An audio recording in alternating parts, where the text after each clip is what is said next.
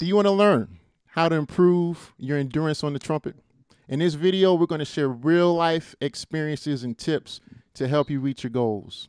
My name is Chris Davis. Welcome to a channel that I call Trumpet Lessons HQ, where I give you tips, demonstrations, and encouragement to help you become a better trumpet player faster. If you like the sound of that, go ahead and press the subscribe button below. Thanks a lot. The theme for this month is endurance. And we're going to do that by releasing videos. A new video went out yesterday on the topic of endurance. Today, we have a live interview on the topic of endurance. And in 2 weeks, you can attend the Practice Live workshop. And the topic is about endurance. If you don't know about Practice Live, that's an opportunity for you to come practice live with me. It's a workshop. I'll do some teaching. And you also get to meet other trumpet players in the community, Trumpet Lessons HQ community. So if you like the sound of that, the link is in the description below, and I'll see you there in 2 weeks. Now, one more thing before we get into the content. I want you to write your questions in the comment section, even right now and throughout the interview, because we're going to have a live Q&A, and I want to make sure that we get every question answered. All right, and I don't want to wait to the last minute. So, with all that said, I would like to introduce you to today's guest. I'm very excited to have this gentleman on. He's somebody that I've known for nearly 20 years already. Time really flies. He's the leader of the Chicago Trumpet Summit. He's a former member of the Count Basie Orchestra. And right now he has a new album, his debut album, with his quintet. The name of the album is called The Ancestors Call, and you can purchase it in April 16th to be exact. It's my pleasure to introduce to you right now Mr. Marques Carroll. Marques, welcome to the show. Glad to have you today. What's going on, Chris, man? 20 years, wow. Yeah, it doesn't feel like it, but time really does fly. Wow. Yes, sir. So, today's topic is about endurance, and I've told people a little bit about you, and I just want to really cut into the meat of the content, guys, because I know how YouTube is. I know you'll leave if we're not teaching, and it's important to me to teach. So, Marques, knowing that today's topic is about endurance, and I know you personally, and I know that you've had a serious injury to your chops, and I know that can affect your endurance. So will you tell us what happened there with that injury? What was the injury, first of all, and how did it happen? Yeah, Chris, I'll be just really explicit. I've been through several different embouchure injuries. My first one dating back to college. I was playing on really, really big equipment. I came up from the old school drum and bugle corps idea of gotta play loud, use a lot of wind, that mentality.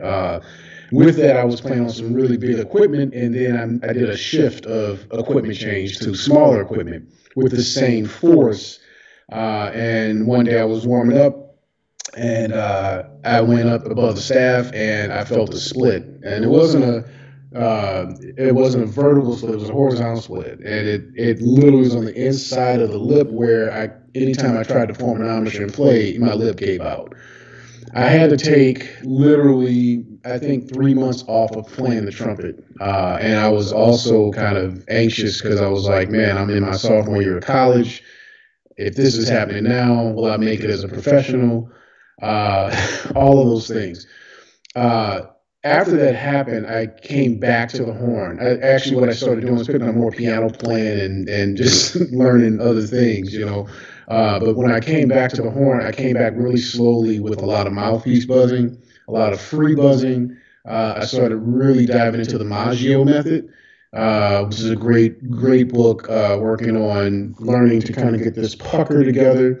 And in that time of college, I developed my own concept about the 3 Fs: firm corners, flat, firm chin, and fast wind. I stopped using the idea about air and started thinking about wind motion. And because air is a very stagnant thing, it's just sitting. But as soon as we put things into motion, things start happening. So I had to start to learn to bring these lips a little bit more forward and keep them very flexible. I talked to somebody the other day, and they were talking about the center here being firm. You don't want that to be firm. You actually want that to be flexible because when it is flexible, this center here, where the aperture is, you're able to get a lot more vibration. And that's what we're talking about. The more lip that you get into the cup, the more vibration that you're getting into that cup, the more, for me, the meatier and thicker the sound I'll start to get. Man, Now, oh, go ahead.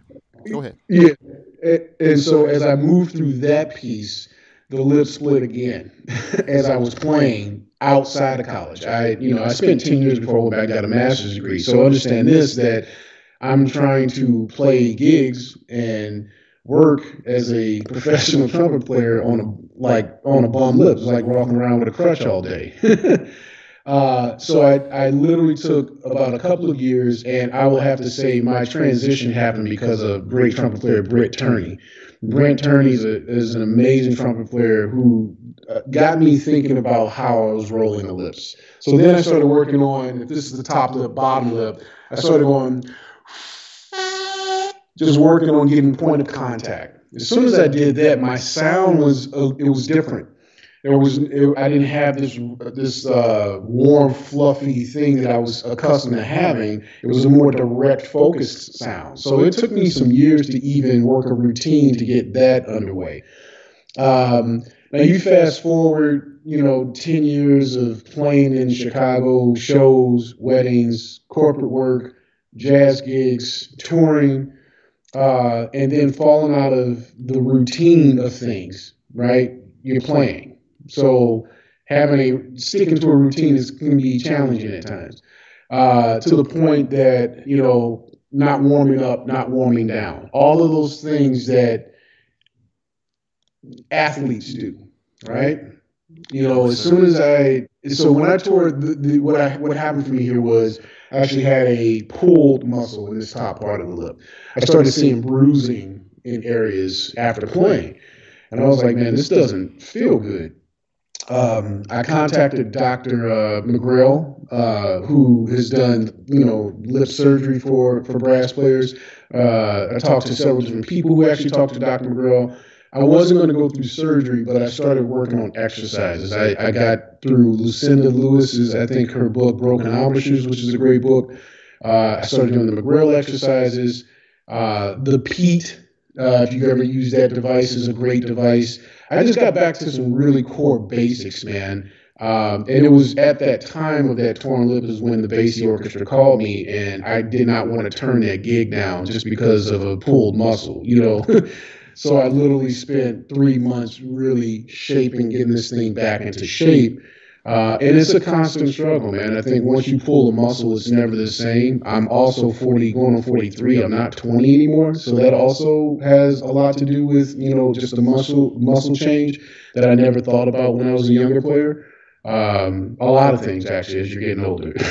you know, how you play the horn, how you approach your routine, the things you need to practice on as just a trumpet player, from range to flexibility, all those things. So that's the extent of what I went through. If you want to ask me more, I can definitely tell you more about those exercises I was doing to get it together. But it's not an easy thing, and it's not to be taken lightly when you injure yourself. You got to actually treat yourself like an athlete. If a football player, well, looking like who was it? Kevin Durant, right? Pulled his Achilles during the Warriors, and he was out, right, for the entire next season with the Nets, right? Like, you're not coming back. You got to take time off, and that's a scary thing.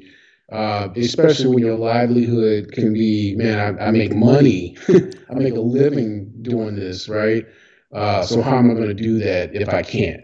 You know. Yeah, man, you touched on so many important topics that we can't talk about all of those things. Let's, man, let's talk about prevention, because here's the thing I learned about injuries. They generally happen when we are just too focused on completing whatever, working, and that we don't take the time to do the things we should have done anyway. So you get injured, and now you have no choice but to sit down and be still and do things methodically. So, what are some things, I guess, that we should just be doing anyway to prevent injury in your opinion? Yeah, man. Yeah. So I'm working actually on an ebook right now of this specific topic. It's crazy that you actually called me to do this because I'm like in the midst of trying to wrap this book up because I talk a lot about this. And it's literally you have to as a instrumentalist, but especially a trumpet player, man. This is one of the most difficult instruments to play. You got three valves, mouthpiece, you got to make it all work. Even on a day that you're not feeling great, you got to make sure that it's locked in. So make sure as a trumpet player that you have a routine that fits for you. Your routine fits for you. Nobody, you can take bits and pieces of somebody else's routine, but the foundation of my routine, the first thing that I do, honestly, is I actually meditate in the morning. So, and I know that might sound crazy to most, but for me, meditation is a huge component of relaxation. What I noticed that in my playing was that there was a lot of tension, like trying to muscle the trumpet. And there's no muscling. You're not going to win trying to battle the trumpet. It's not going to happen. So part of that foundation is a meditation up front, where that's 15 minutes to 20 minutes, depending on what my time is. That gets me in the right headspace. But when I go into actual playing, it's always free buzzing first. So I'm working on wind flow. And I time out to about 2 to 5 minutes. I don't do anything too longer than that. It's like stretching, right? I get into then actual mouthpiece buzzing with the burp. And my goal with that is that no matter wherever that note is, sound wise, volume wise, that is like literally, if I can demonstrate, this is where I'm at, right? I'm going to work on that sound for the next 2 to 5 minutes and move around that mouthpiece.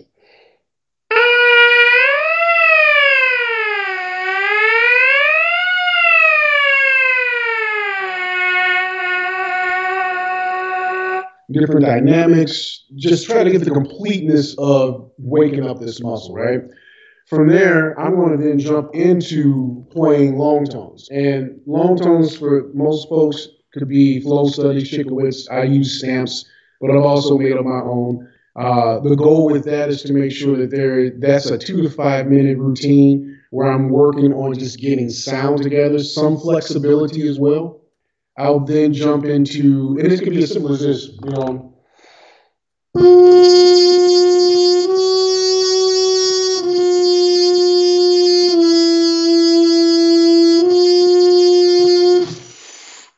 really focusing on wind, right? The next thing I do is I go into some form of lip flexibilities, and I shouldn't even call them lip flexibilities because it's the tongue that's doing the work. I had to start changing up the wording that I was using because it affected me. When I think lip slurs, you're thinking here, which makes muscles work twice as hard. When you think of it as a tongue slur, like you're whistling, when you whistle, this component right here stays the same. It's the tongue that's actually altering the pitch, right? So when we do tongue slurs, this is staying the same right in here, while the tongue is on the inside doing what it needs to do to help alter that pitch. So I really focus on a lot of that wind movement and tongue movement in the slur aspect. And then I spend the next 2 to 5 minutes on some type of tonguing exercise. I try to bring everything inward, Chris, where it's like I'm encompassing all of, range, technique, all of that in that routine, right? And that routine for me could be anywhere from, a half an hour to 45 minutes. That's not a warm up. It's just my foundation routine because the rest of the day, as I've got a lot that I'm doing. I don't really touch the horn all day. I have bits and pieces where it's like, here's a 15-minute window that I schedule that I'm playing an etude, right? And then I go about doing meetings, other work that I have to get done, writing a chart, creating. Then I've got another 20 minutes here. Now I'm working on this tune that I've been wanting to work on, right? And this harmony and being able to, so there's a breakup. If what I've learned in rebuilding for especially endurance is short amount of time with more focus actually yields me more reward than trying to beat the trumpet in my face for 2-3 hours.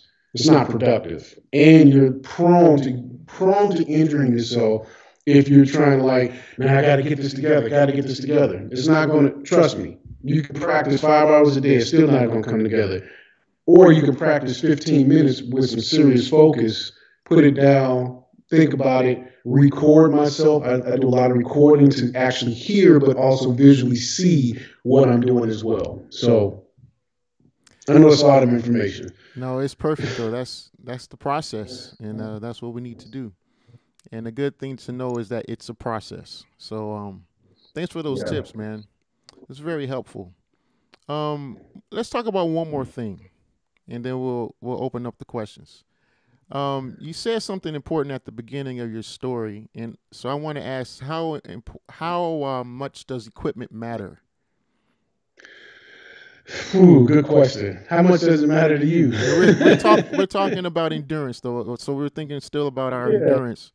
You know, how yeah. much does equipment matter?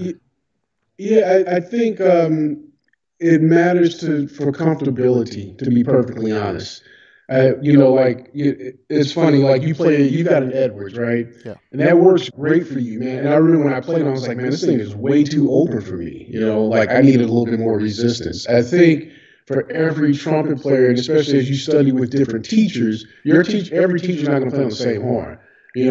So and I don't think it's a good idea for a teacher to say you have to have this horn. I think as you're learning that you try to find that piece of equipment that works best for you.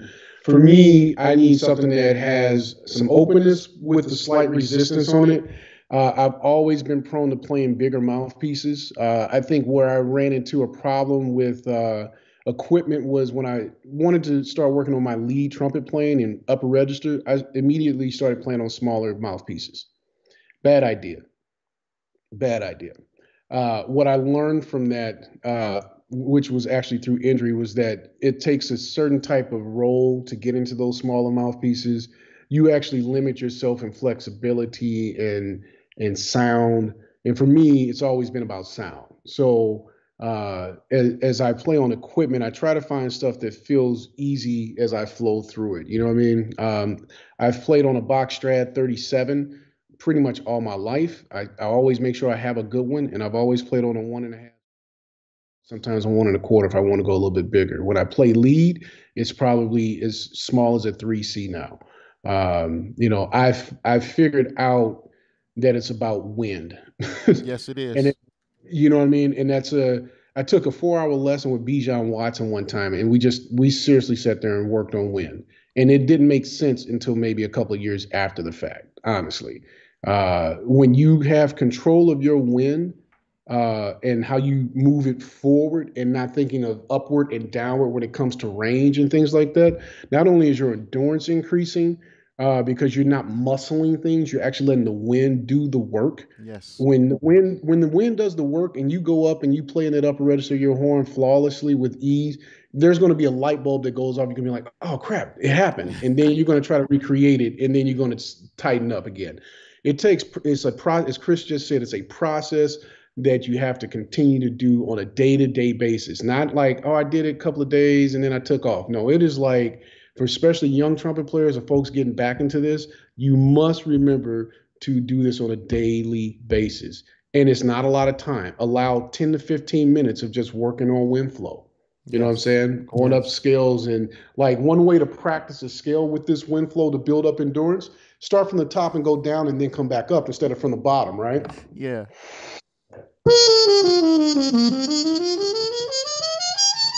You get this real easy flow as opposed to starting from the bottom. You've got a running start now. Your wind is actually moving quickly like a roller coaster. You know what I'm saying? Yes. Yes. I love it. Man, you're giving us so much valuable information. I called the right guy. Let's open it up to questions. I have a very important question here that just came in. Uh oh. Let's see here. Oh, there we go. This is from Dan Cam. My mustache is currently too long and it bothers my armature seal. Does a long mustache interfere with your armature? This is Dan. Dan, I'm going Yes, to tell you sir. right now, man. I have never met a trumpet player that kept a really thick mustache, and the ones that I have seen, if it affects, you got to remember, man. Listen, the top lip and the bottom lip have to come together to make sound. And when that mouthpiece rests, it needs to rest on this flesh. Now I've seen people with mustaches where they actually kind of carve out a little space. You know what I'm saying? That's how much they love their mustache. But when that mouthpiece rests on the mustache, you got to remember you're not getting full contact with this top lip. Now you Okay. don't, and because that's the seal, that mouthpiece seals all of this area right here to vibrate. And if Yes. you are not sealing that, then it not only affects your wind, it affects your flexibility. It's going to affect your tone and your sound. You know what I'm saying? Your articulation, like Yes. all of those things are affected. Then you get frustrated, and then you're like, "Why am I playing?" Right? So you got Yes. to, if it's a sacrifice, if the mustache is your thing and it makes you feel great. I don't know what else to tell you, but I would honestly probably trim it down. I keep a very thin, a ghost of a mustache, man. Chris as well. Yeah. Like you want to make sure that top lip is exposed to get into that cup. That's good. Good advice, man. I'm glad you answered that question instead of me. Let's see here. All right. Okay. The question here is from Anthony. Thank you, Anthony. Have either one of you played in a symphonic orchestra? I'm having trouble. I keep losing my place when I play with the band. Mm. So yeah, I'm gonna tell you, I was actually more classically trained when I first started playing trumpet. I studied with Dan Presgrave and Jim Bobinet in St. Louis, but also with Susan Slaughter, who was principal at the St. Louis Symphony. I spent a lot of my early part of my career in wind ensembles and orchestras. Loved it, and it is hard when you're playing in an orchestra, and sometimes, especially for brass trumpet players, we have to sit there for about 100 measures before we actually play something.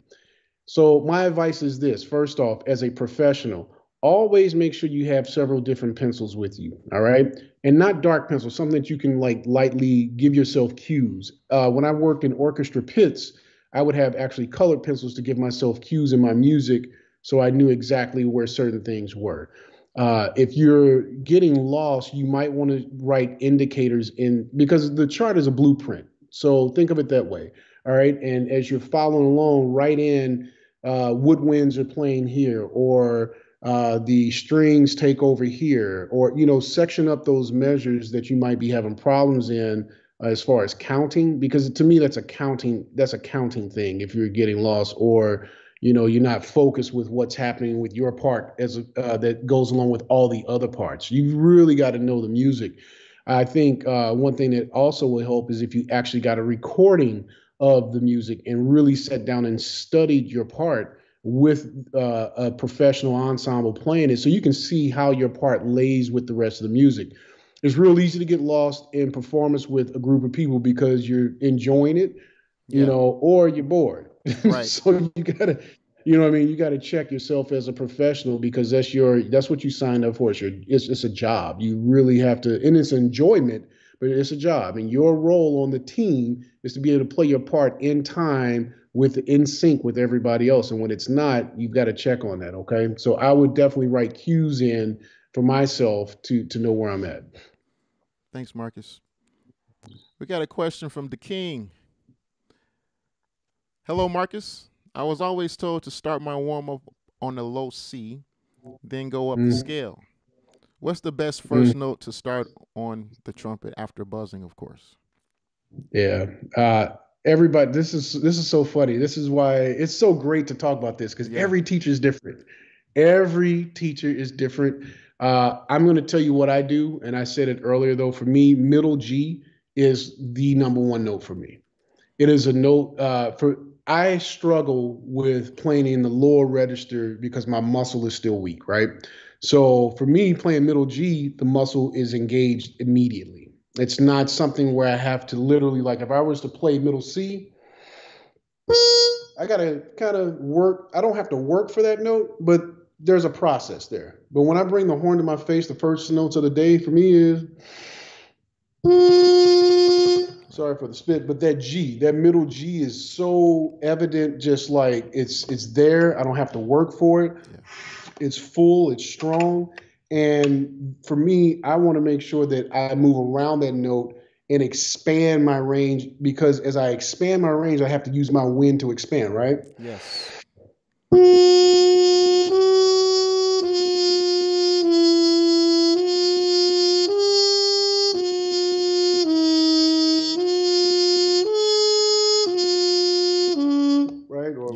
should think to the E. But when I stay on that middle G and I expand going upward and downward, I'll then gauge how my face is feeling for me to go Right. further to the upper register or further to the lower register. Because as soon as I start to have to work for it, I know that I need to not only take a break, physically, Yes. but also mentally. Good point. Listen to your body. That's one of my tips. And Yeah, Marcus said this earlier. Don't force things. And again, we're talking about endurance. So, once you start to feel signs of fatigue coming along, cut it out. You'll come back to it yeah, later. Um, yeah. go I ahead. want to add to that. Don't treat it like if you're in the gym. I always equate gym and trumpet playing together, like working out. Yes, When you're in the gym, you're like, get one more. No, no, no. exactly. You're gonna pull something. So know your limitations. And the thing with endurance is this: endurance is built up in short spurts. It's like running sprints. Right, Endurance is built up in these short spurts. It's not about how long I can keep the horn on my face, but it is how long do I keep this engaged? right. How long this firmness is engaged? How long is my core of my where the wind is moving is engaged, right? Yes, Do I feel not a weakness, but a strength and a burning feeling? And then as you feel that like any other muscle, you know you're building up endurance. And then you add on a little bit extra. And one other thing I'll say, Chris, before you go to the next question, is this: I'll also practice with a metronome when I do this stuff, and I make sure that metronome is slow. The slower that you play, the more endurance you will build up as well. When you have to actually play and engage that muscle, it takes more work to go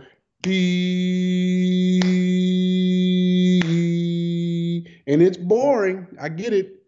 It can be boring, but that's effective playing when you move things slower than you want to.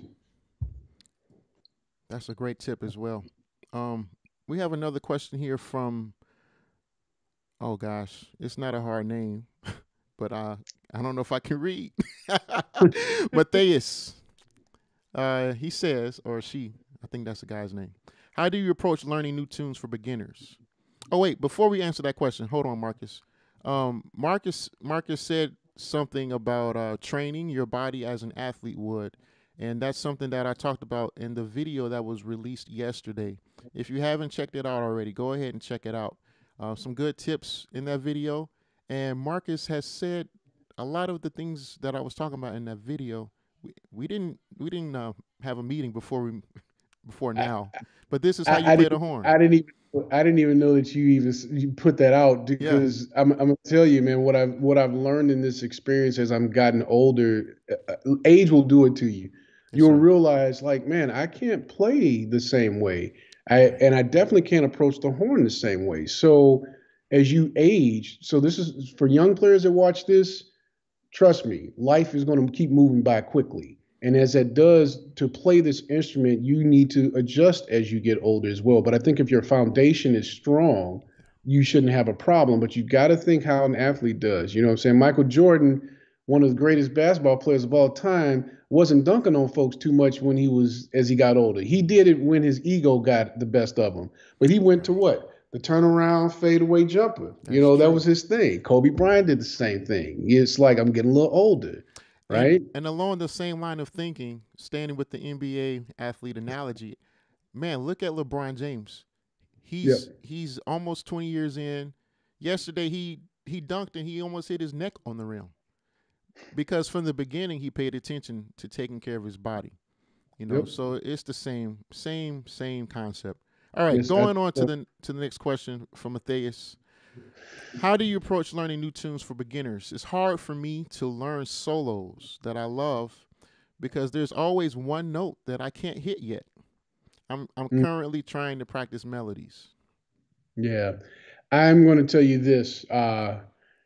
You know, the best advice I'll give is learn the music by ear. Number one.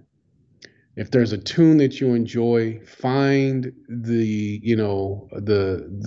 artist that you like that plays it, because there's going to be so many different renditions of like stablemates Right. or all the things you are, right? These standard songs that we tend to want to learn as part of our history, at least I'm going to speak in jazz music, right? Black American music, right? So when we talk about this, like finding the person that you enjoy the most is important because you want to be able to listen to this day in and day out.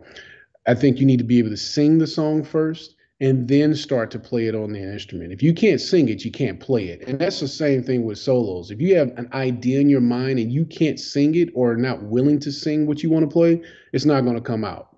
Um, and as far as like the notes, I remember when I was working on Clifford Brown solos when I was in high school, and Clifford would get up to like playing, E's and F's coming off of his solos. I'm Yeah. just like, man, I can't hit that yet. Yeah. Or this is difficult, right? But the feeling, and even when I would biff it, it was felt great because I'm like, at least I'm still in the game, right? Yes. You want to get with learning and transcribing solos, it's about finding the what I call the stank. Yeah, The baby. the stank in music is what makes us tap our foot, makes us smile, makes us dance, makes us, have we feel something. That's the difference between just kind of playing it and playing it with that oomph. And when you go for that note and you might miss it, it's okay because we know that you felt something. That's more than anything. Transcribing is learning to get the stank in your playing. Why does Mm. Because I'm gonna tell you, everybody plays the note differently.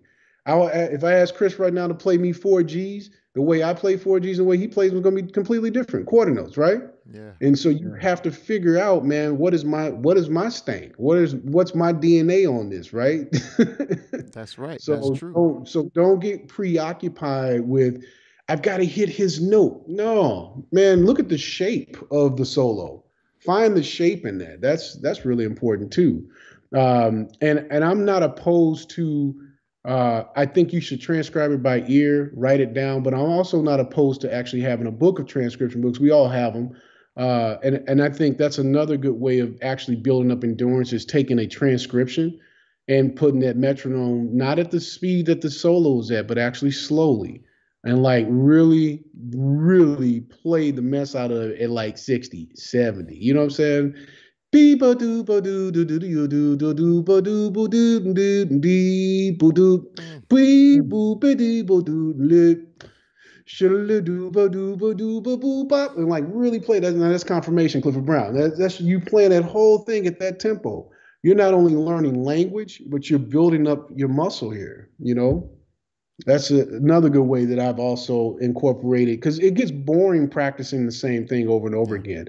So you got to be creative in how you build up these things. Like we're talking about this endurance thing. Like, how do I do that?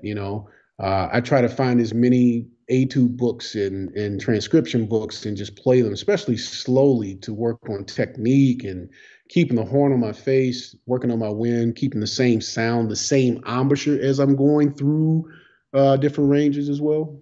Yes. Yes. Um, that's all good advice. I want to add my perspective because we have different perspectives. Yep. And real simple for me, I always like to come to the fundamentals, guys. So if you're having a hard time reaching a note, uh, go back to basics. It's just as simple as that. So I think I guess another way to ask the same question would be, how can I improve my range, right? Um, I got so something. yeah, well, go ahead. You're our guest. Go ahead, answer that. Yeah. uh, the one, everything's a half step away. That's right. Everything's a half step away. And I have a three strikes you're out rule when it comes to working on range. All right. So what I send when my students start asking me how do I play, I want to play higher notes. I'm like, you've got to actually think of that note being part of a phrase and an arc, number one, right? But an exercise you can literally that I have students do that are able to play up, say up to G really easily, is that we just continue adding that half step up there, actually with a flexibility at the top.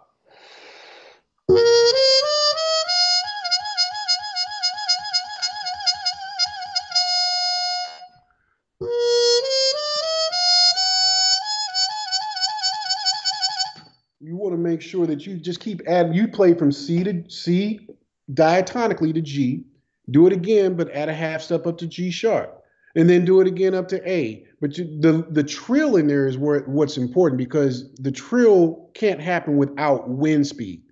And as I get to that top, I'm really trying to control volume and everything. That's an exercise that I've sent many students through that helped them with that range component, because Yes. every week they would come back in, it would be more solid, more solid. It would take about a month for a student to get from, say, man, I'm struggling with A, and then we're at like actually a high C for them by the end of the month.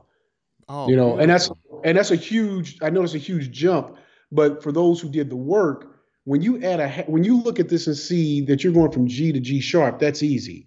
When you see G to C, you're kind of like, I don't know. So it's, for me, once again, it's a mental thing. If I can change up how I approach it, man, that half step movement is where it's at. You're diatonically moving through, you're getting wind speed going, you're getting flexibility going, and you're increasing range. Completely for me, that's the overall exercise. Man, beautiful advice.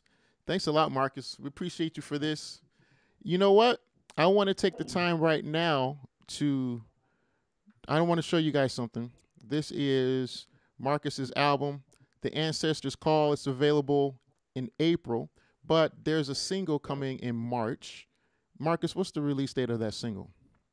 Yeah, so we already released the first single a couple of weeks ago, entitled Assemble the Enlightened. The second single comes out, it's called Aries Goddess for Consuela and the Fallen, and that comes out March 19th. The full record is out on all live streaming formats, or sorry, platforms, April 16th. But you can go to my website, marcuscarrollmusic.com, and pre-order the CD that will be mailed to you. You'll actually get it. You'll get this before anybody else. We're doing pretty well right now. Man, that's beautiful. Uh, Put that back up. I want to see that again. I'm serious. That's a piece of art. The visual is a piece of art. And then we're going to my hear dad, the wow. my my dad's my graphic design artist, man. So he did some really great work, man. But you can pre-order the record, man, and go. You can also go to my Instagram or my Facebook, but specifically on my Instagram page in the bio. There's a link to everything, to subscribe to the newsletter. I'm doing some very similar things right now as I'm developing my YouTube channel, the same that Chris is doing. Just trying to get a lot of this knowledge out. We all have different ways of approaching, but it's actually really similar. That's the messed up thing about it. It's just like we're all talking about the same thing, but just different approaches, and every person is going to gravitate to somebody differently, which is why this is a really beautiful format. So, Chris, thanks for having me, man. It's good to watch your growth, man. 20 years. I remember the first time we met. So, Yeah, that was a great, memorable experience. And real quick, Curtis Taylor said, "Where's mine, bro?" oh, Curtis, yours got Yeah, sent out a while ago, man. And if it's not there yet, then I'll have to check. But I thought we sent yours out already. My bad. right on, right on, right on. Hey, this has been wonderful, guys. I want to say thank you for everyone for coming today. Um, this month is about endurance. We had the video yesterday, and today the interview with Marcus. Thanks a lot, Marcus, for sharing your wisdom with us. And in 2 weeks, practice live workshop with myself and every member of the Trumpet Lessons HQ community that registers. So if you want to register, the link is in the description below, and we'll see you at the next one. I appreciate you. God bless you. Take care.